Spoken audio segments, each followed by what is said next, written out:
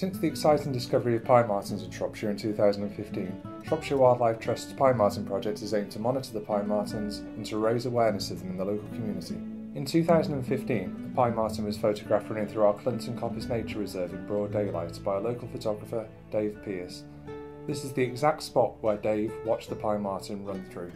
Dave was shocked to see the creature but acted quickly and was able to get a series of photographs which he quickly sent to Shropshire Wildlife Trust. Just a few days after Dave's sighting, our pine marten team quickly got out to the site and put some wildlife cameras in the woodland. This discovery offered the first opportunity in England to monitor an active pine marten population with modern technology.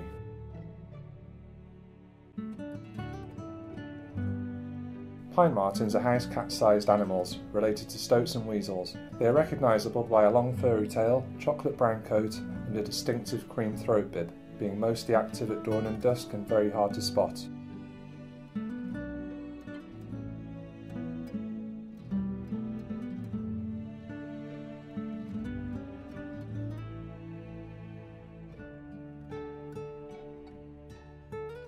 The reason that I set this camera trap up here is because we've got it pointing straight into this undercut, and that undercut is perfect for small mammals to be hiding out in.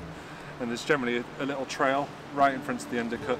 We've got the camera trap looking along that really subtle trail, and there's only one way to find out if it actually works, and that is to have a look at the camera trap now.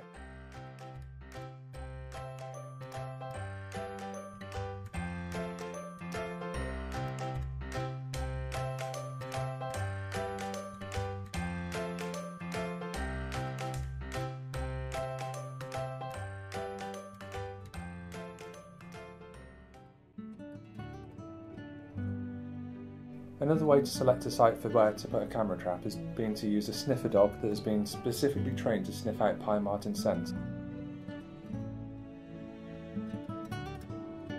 Luna is often used to detect pine marten scat, but she often detects scent where there is no physical evidence to be found by project staff.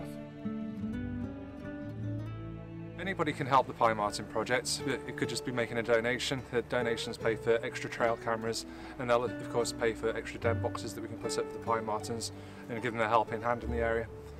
It's also worth bearing in mind that if you're walking in the woods in this area, there's a very good chance that you might come across a creature that you've never encountered before.